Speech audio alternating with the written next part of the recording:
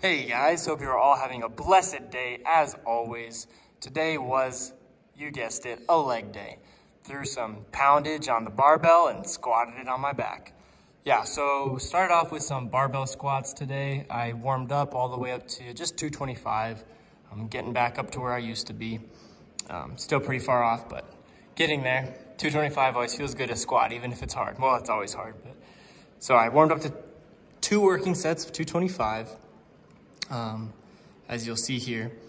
Then going to failure also. I sprinkled in some tibialis raises and some calf raises, which I didn't record because I didn't want to bore you with those. They're not very glamorous, I guess, but also very needed. So yeah, big leg day today. Barbell squats are always one of my favorites. Best way to tax your lower body, I think, honestly.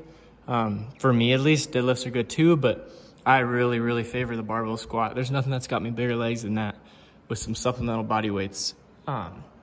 But yeah, big barbells today. Leg day is very important. As always, we don't just do calisthenics upper body stuff here. We do full body, everything, no weak links. Yeah, everybody knows leg day is hard. Nobody likes to do leg day because it's hard.